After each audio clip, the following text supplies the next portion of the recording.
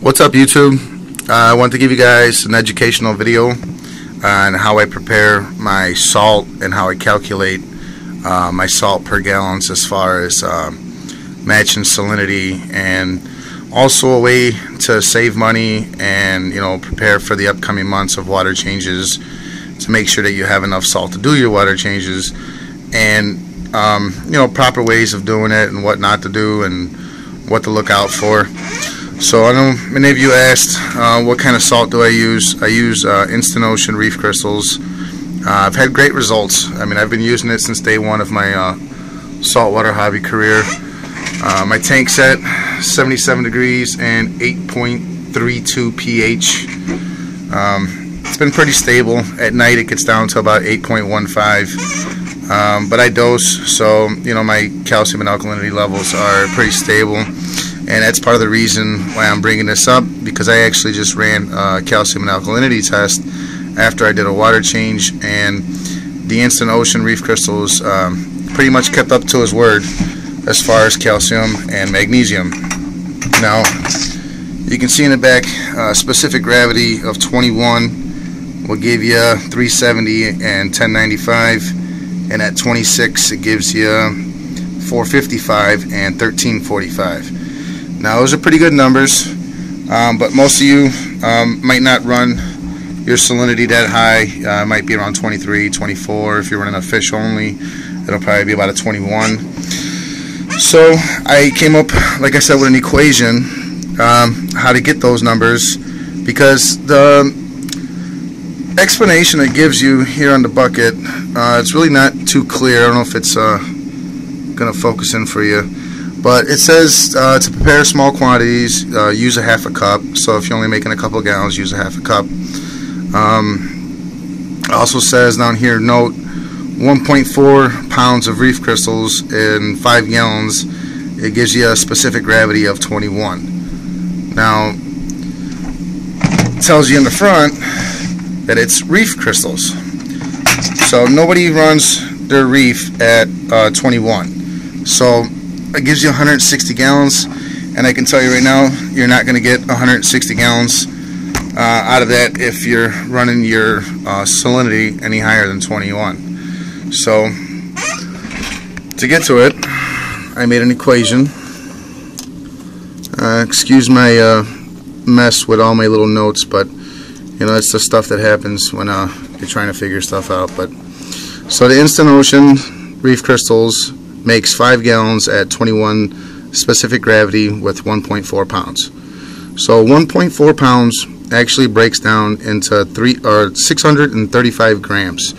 Now, if you want to do this for yourself, go to Google and just search for the conversions, and they can do all the numbers for you. If you want to do the math for for yourself. So 1.4 pounds breaks to 635 grams. Then you take the 635 grams, divide that by the 5 gallons, because that's what it tells you it makes. So you divide it by the 5 gallons, you get 127 grams per gallon. Now 127 grams per gallon should give you the salinity of 21. So you divide the 127 by the 21, the specific gravity, and it gives you 6.05 grams per specific gravity. So the 6.05 grams is basically like the 21, 22, 23, 24, 25, 26. So every time you add 6 grams to a gallon, the salinity will go from 21 to 22. So what I did was I did 6.05 grams times 25, which is my desired specific gravity, and it gives me 151 grams per gallon. So I take the 151 grams per gallon and I times that by the amount of gallons that I want to make. So I want to make 25 gallons. If you've seen my mixing station, it holds 25 gallons, so that's what I make.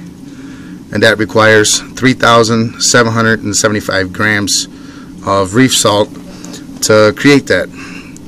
So how do we break it down? So the 3,775 grams, divide that by 454 grams, which is how many grams are in a pound.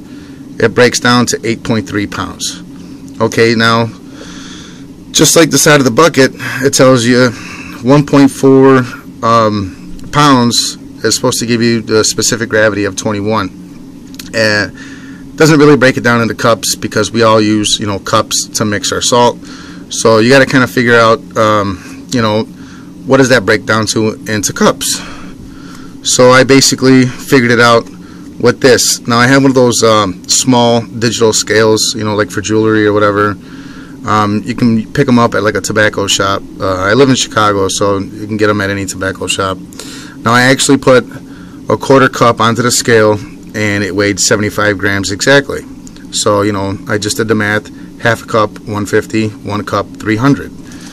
So the 3,775 grams, I divided that by 300 grams, which gave me 12.58 cups, which I roughly broke it down to 12.5 cups to make 25 gallons at a salinity of 25. So basically, say you want to make a salinity of 23, you take the 6.05 times 23, you get your number in grams, and then you take the number in grams and multiply by how many gallons you want to make, and then you do the conversion to figure out how many cups it's going to be.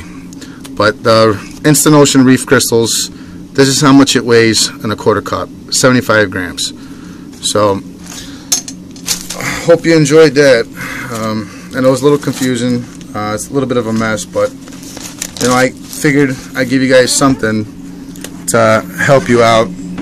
So when you want to do water changes for the next couple months, you can actually know how much to buy and stuff like that. So what I broke it down to, let's put this back down.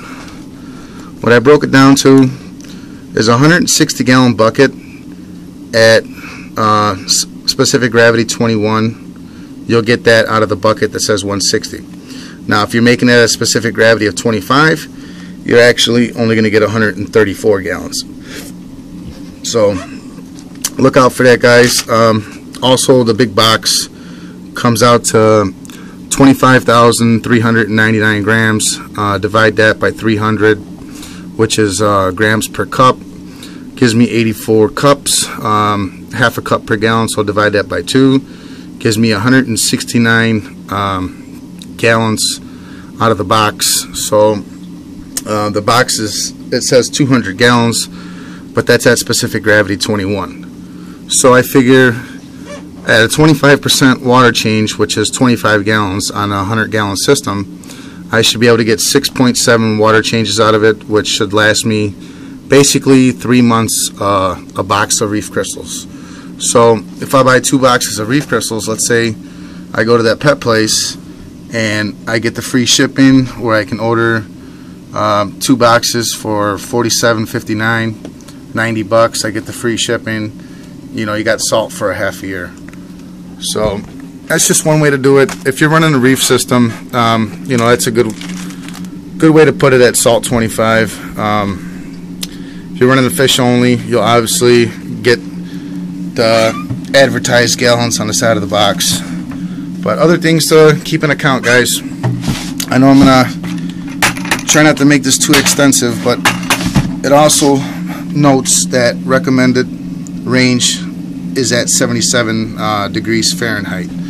So when you're mixing your salt and trying to get it at specific gravity, make sure that, see, this is a little high, so I wouldn't actually count that, but I do have heated floors, so I get into trouble sometimes. It gets kind of hot.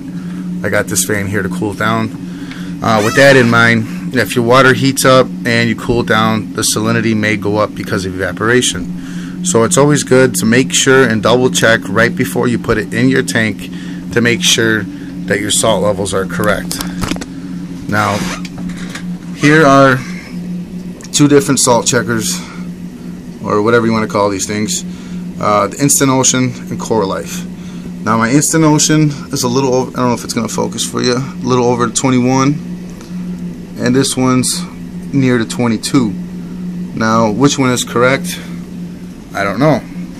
So I go by this. Now very, very important to calibrate this before you use it. This says to calibrate at 35 ppt, and it also states at 77 degrees Fahrenheit. Now if your tank is sitting at 77 degrees Fahrenheit, I would take that little bottle and let it rest somewhere in the sump till it becomes, 77 degrees. Shouldn't take too long, 5-10 minutes, and then calibrate your refractometer, and just make sure it's correct. Take your time doing it. Don't rush water changes. Make sure it's right. You want to make the water change as easy as possible to these guys to make them feel like nothing happened. So another thing to do too is add an air stone to your new salt mix that you're going to put in.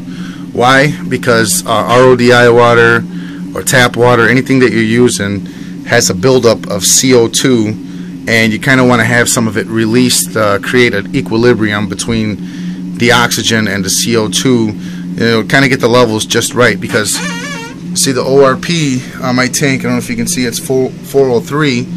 When you do a water change, you'll notice a shift in your ORP. Either the oxygen levels were low or the oxygen levels were high, and stuff like that. And when there's no oxygen in the tank, the fish can't breathe. So you got to make sure you aerate the water, get the CO2 out. Besides that, guys, I know it did mention the calcium and magnesium levels. From my experience on this tank, 25% water change actually kept my calcium and magnesium right where it's supposed to be. The reef crystals do carry high alkalinity, so if you do a lot of water changes with this stuff, be careful with the alkalinity. You'll probably get it up to like 10 or 11, sometimes up to 12, depending on how big you do the water change. But keep an eye on alkalinity especially. But the magnesium and calcium holds pretty good. But I hope you enjoyed, guys. I just wanted to share this with you real quick, and hopefully it's useful to some of you out there. Happy reefing.